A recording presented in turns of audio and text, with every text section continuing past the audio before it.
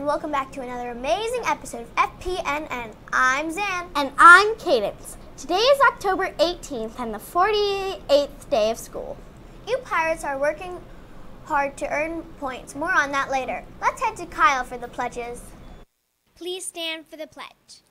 I pledge allegiance to the flag of the United States of America and to the republic for which it stands, one nation, under God, indivisible, with liberty and justice for all.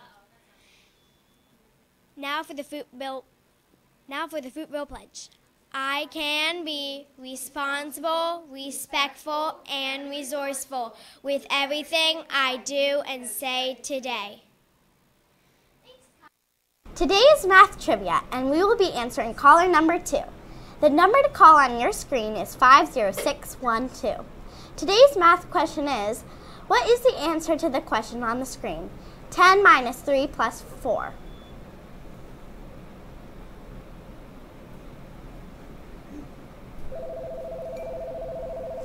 Sorry, you're caller number 1.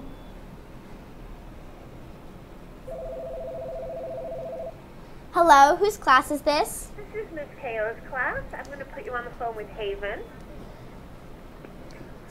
Do you have the correct answer, Haven? Yes. What is it? 11. 11. Woo!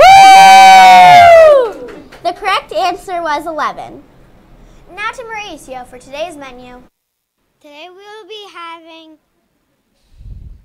beef soft taco, cheese quesadilla, vegetarian taco salad, refried beans, mild salsa, garden side salad, fresh pear, applesauce cup, assorted 100% fruit juice. Arg! Mauricio, you did a wonderful job. Congratulations to all the pirates who attended the celebration at Pirates Park last Thursday.